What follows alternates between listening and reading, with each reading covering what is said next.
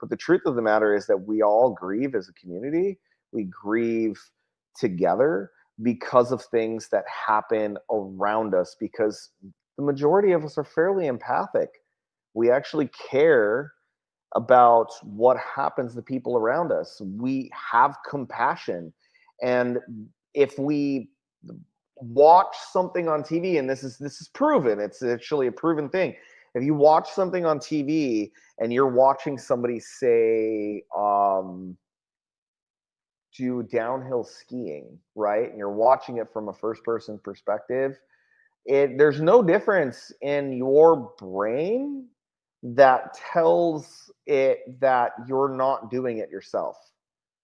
Mm-hmm. So it's easy for us to be traumatized in modern society because we play games that are traumatizing. We watch TV that is traumatizing. We experience trauma from the world at large. And all of this leaves a need for us to release this grief.